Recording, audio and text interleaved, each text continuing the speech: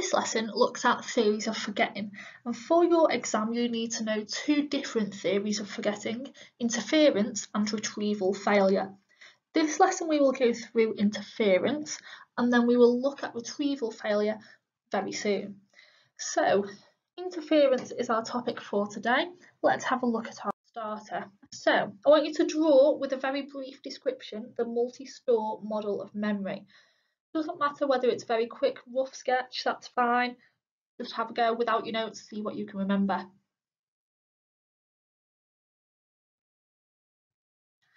So let's have a look at what it acts like.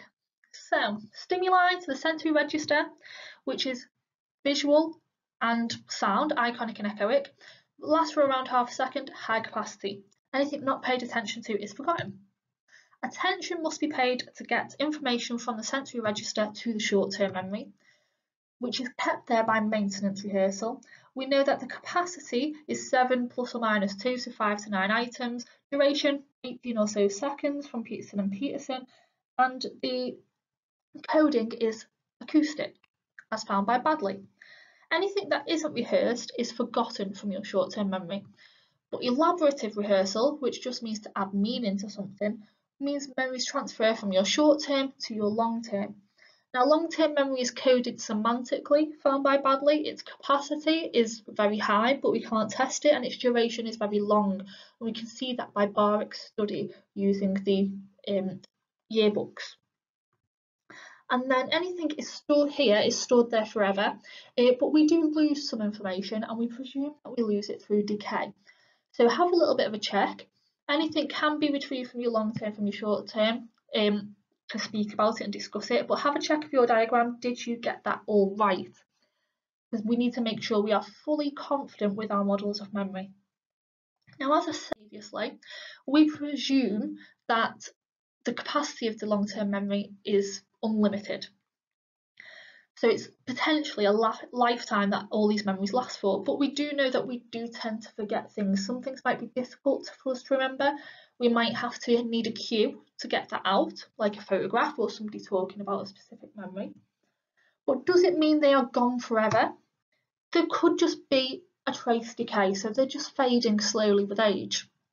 And that is one generally accepted theory. However, we generally accept a popular alternative of interference or retrieval failure. So today's interference. So examples of interference would be how you change your password on your computer, but you keep on typing in your old one, even though you know you've changed it. Another one is your parents rearrange the cutlery drawer, but you keep going into the old section to pull out a fork.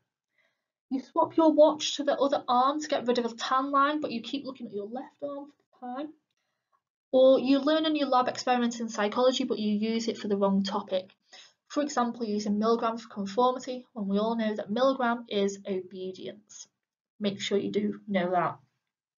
These are all examples of interference where either new information has interfered with old, which makes us not be able to remember the old information, or the old information is interfering with the new information that we have learned.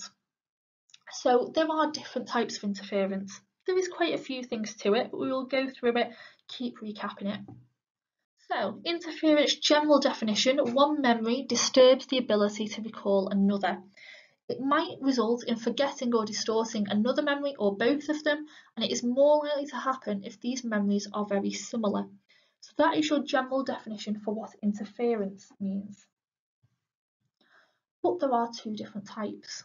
The first one is called proactive interference. And proactive interference is when previously learned information interferes with the new information you are trying to store. Now, the example I've used is if you have difficulty remembering or learning the names of students in your psychology class, and instead you remember the names of the students in your class the year before. So that is the previous information that I have learned, so an old memory, interfering with the new memory trying to remember a new class of names. The opposite is retroactive interference. So a new memory interferes with trying to remember an old one. So for example, I might have difficulties remembering the names of the students in my class last year because I have learnt all of your names this year. So that would be retroactive. So make sure that you have got those definitions down. You don't have to use that example. You could use an example that makes more sense to you, and that's absolutely fine. Make it more specific to you so you're more likely to be able to remember it. But there is also a way that I use to remember which definition is which. But pause the video here, make sure you've got your definitions down. Now the way I remember it is P is past, and proactive is a past learning interfering with new, so P and P match. R, retroactive, a recent or new memory is interfering with old memory. That's how I remember it, matching the letters. P for proactive is a past interference, R for retroactive is a recent interference. Note that down if you think it'll help. If that confused you a little bit more, don't bother. That's just the way I remember it and the way I find it easiest to remember. As with everything, we need to have a little bit of a go. So pause the video, have a look at these scenarios, read through them, say whether it's proactive or retroactive, and justify for me, please.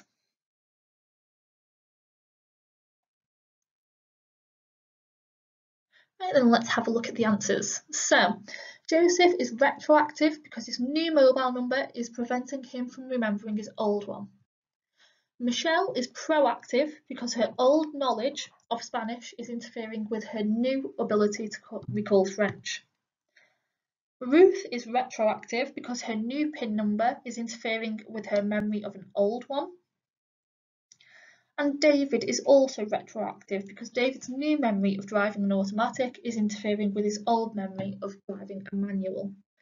So make sure you got those right. If not, correct them. Have a look over the definitions again. Make sure you know why. And as with anything in psychology, we always have some studies. Now, this study, or the first study of 3 that we're going to do today, is already put into your booklet for you. You just need to write a little bit around it. So the graph is already in there. And this is a study by McGeoch and MacDonald, 1931. Don't take my pronunciation for it, that's what I'm going for. And they studied interference in terms of similarity. Now, participants had to learn a list of 10 words until they were 100% accurate. They could recall all 10. They then had to learn a second list of words. There were 6 different types of lists that the participants would have been given, but the participants would only be given one, which makes it an independent groups design. And there were different types of words that they were given. Now, synonyms are words with the same meanings as the original. So the original might be things like huge, whereas the new one might also include things like gigantic. Antonyms are things with the opposite meanings. So if the first list was huge, massive, great, the second list might be tiny, minute, small, because they mean the opposite. And the findings are in the graph. So it was very difficult for participants to recall the new list if they were synonyms, so if they were similar to the original, but it was a lot easier if they were numbers or if they didn't have another list, which was a control. So interference is a lot stronger with the increased similarity of the words, and that is shown on this graph. So you just need to make sure that you write a little bit of description around there so you fully understand it. But this is a lab experiment. The second study that we are going to look at is by Burke and Skrull in 1988, and they presented a series or a number of magazine adverts to the participants, and they had to recall the details of what they had seen. So things like the brand names, details of what type of advert was it, did it include different people, how many people did it include, what were they advertising. In some cases, they had more difficulty in recalling earlier adverts. In others, they had problems remembering later. So that's showing the proactive and retroactive. This effect was greater when the adverts were very similar. So if the ads were for the same product, so 2 toothpaste adverts, but they were for different brands, it was difficult to remember those. And this is known as competitive interference. Again, this is another lab study for us to write down. So make sure that you write it. It doesn't have to be word for word, just write it in your own words, Burke and Skrull, about the magazines. But as you should be well aware, Lab experiments poses quite a few issues.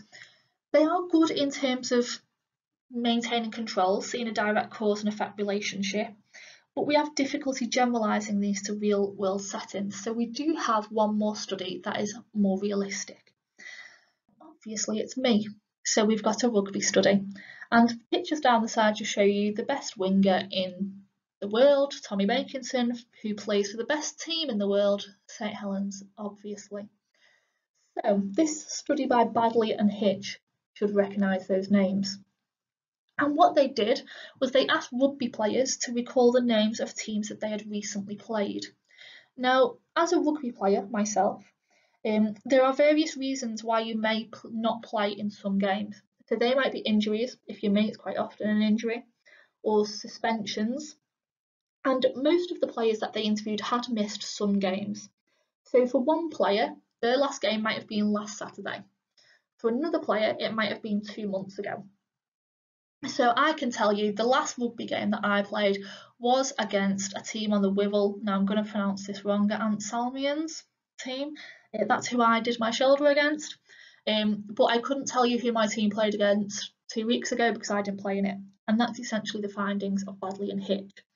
They found that recall for the last game of that player was equally good, whether that game was played, in my case, 18 months ago or last week. So it shows that incorrect recall was not due to decay, so it wasn't due to the amount of time, but it was related to the amount of games in between. So if I put it into more realistic terms, for me, I know that it was Ansalmians that I played against in January in 2019. That's when I dislocated my shoulder. That's the last rugby match I played properly. If you turn around to one of my other team members and said, who did you play in January 2019? They would have no idea, but they could recall last week or the week before. I couldn't, I didn't play in it. So it isn't the fact that it's the time, it is the amount of games you've played in between. So it demonstrates that interference is a real reason for forgetting in our everyday life, because this is a more realistic study.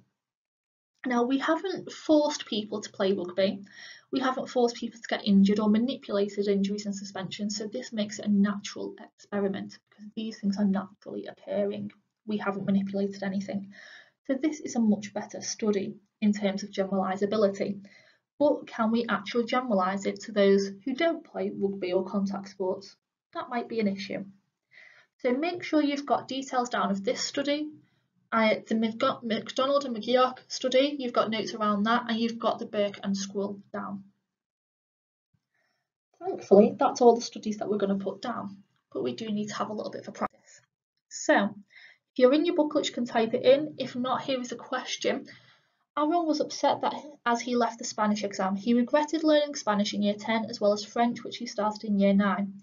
He felt like he was getting French and Spanish mixed up with the nerves of the situation as some of the words are very similar. He was annoyed that he said French words in the Spanish exam. Outline one explanation for forgetting. How might this explanation account for Aaron's poor performance in the Spanish exam? Now, it is 4 marks. Try and time yourself 6 minutes, see how far you get, but make sure you use information that has been given to you in this scenario. Don't just say interference is and leave it as that. You need to link back and be specific. So pause it here, time yourself 6 minutes, see how you get on. Now I've done you a little bit of a model answer. So one explanation for forgetting is interference. In this case, proactive interference is happening because it is past information that is causing confusion with recent. In this case, Aaron started to learn French in year 9, a year before starting Spanish in year 10, and in his Spanish exam, Aaron was annoyed that he said French words in it. This shows that his previous knowledge of French has interfered with the more recent learning of Spanish. So that is a good link because it's using French, Spanish year 9, year 10. There is a bit of an additional, it wouldn't be completely necessary, but just to add a little bit more. Furthermore, as it's said that some of the words in both languages are very similar, this supports the findings of McGeoch and MacDonald that learning new words that are similar to previously learnt words causes more interference with the recent learning. So it's just a little bit more, definitely hits the 4 marks. Just make sure that you've got good link, good application in there and make any changes that you may need.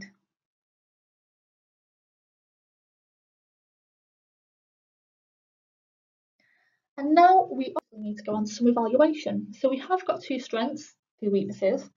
First one, a strength of interference as an explanation of forgetting is that there is support from lab experiments. Now it's up to you which one you want to use. You can use McGeoch and MacDonald or Burke and Scrull as your evidence, but don't just say this can be seen through McGeoch and MacDonald. Explain what happened in that study. And in your comment, link to validity. So what type of validity might it include? What type of relationship can we see? Why is it a good thing that it's done in a lab? But I also want you to counter-argue. What does doing it in a controlled setting reduce our ability to do? What type of validity does that reduce as well? So I want a sentence of counter-argument in there, please. Pause the video whilst you write it. The second one, again, it's a strength, but it's with a counter. Badley and Hitch conducted research in an everyday environment, meaning it is what, and overcomes the criticism of what. So what type of validity might lab experiments be low in? In your E, I've done a little bit of it for you, but it is just information on the study. So asking rugby players to name the teams they have played so far in a season. Accurate recall didn't depend on how long ago the matches took place, but how many games they have played in between, so more interference. This provides support for what? And then I want you to put in there how it is positive, that is a natural, why is it that a good thing? But again, counter-argue, what are the disadvantages of a natural experiment? What haven't we got? Which will increase what? So try and have a look at the gaps. They should help you out. You don't have to write it exactly word for word how that is, but just make sure that you have got a good thing about natural experiments is this, but a bad thing is this. Make sure it's a bit of a counter. Then we've got our two weaknesses. First one, artificial tasks and environment. So there is a greater chance of proving interference in labs due to the nature of the tasks being artificial. Often the material used for the tasks are words lists. They don't really reflect what we learn or forget in everyday life. So what do these tasks lack? You might put the MacDonald and McGeoch study in there, just to give a little bit more to it, because they use lists as well. But what types do these lack? Remember, it's that word that's very similar to ecoval, but it's not. And then what other weaknesses can be used to criticise these studies? Do they make it more or less useful for us? Is it a positive or a negative thing? You might counter-argue with a positive. And then the last limitation, the time between learning. Now, some studies on interference have been criticised for the lack of time given between learning and recall, so may not be useful in helping us to understand interference. The key is that these tasks often require participants to learn a list and then recall it straight away, usually short amounts of time. This isn't what would happen in everyday life. We don't recall information immediately after learning it or remembering it. There is a significant time lag. So linked to the fact that it's not realistic of everyday life, it's quite difficult to make the conditions very similar to everyday life. So the studies may exaggerate the influence of interference. And whilst it may be correct that interference does occur, it might not be as much of an effect as we think it is. That is the main point of this PEC. Now that is everything on interference. We've gone through quite a lot of studies there, 3 studies, 3 new definitions, and some evaluations. I want you to have a look over your notes because we will need to do another theory of forgetting this week, and we will need to do another lesson as well. So can you just make sure that you are fully comfortable, make sure that you ask any questions that you need to, email me no matter what it is, can you help me with this PC, can you re-explain this for me, I will help you as much as you can. But hopefully we're getting there, we're nearly at the end of the memory booklet and we're feeling okay about all the different parts of the memory topic. But keep on going, keep looking over your notes and speak to you soon.